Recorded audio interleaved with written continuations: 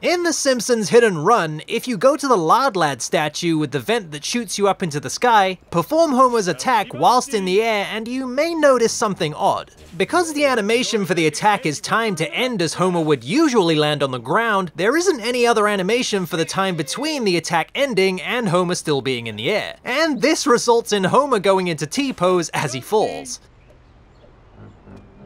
Ooh, I'm soaring like a candy wrapper in an updraft. This glitch also works with Marge too. Yippee! Oh boy!